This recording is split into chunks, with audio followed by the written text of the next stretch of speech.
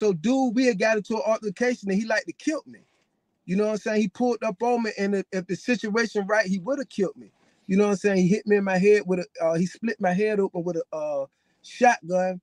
You know what I'm saying? Because all behind his child, I went to his child. You know, I'm thinking I'm bad, and I'm underestimating, you know, this shit with this man going to his son. I'm underestimating, you know, how you gonna act over your son. I ain't realizing that you gonna kill people to kill over their children. You know, and I'm young and ignorant at the time. You know what I'm saying? So I learned that early on. You know what I mean? Leave people alone. If you ain't ready to, you know, go take it all the way there, go all the way out, leave that shit alone.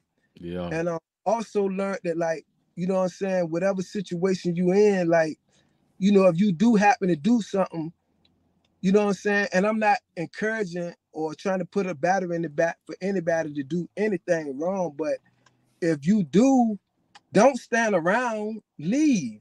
You know what I'm saying? Cause I don't got jammed up in the store before.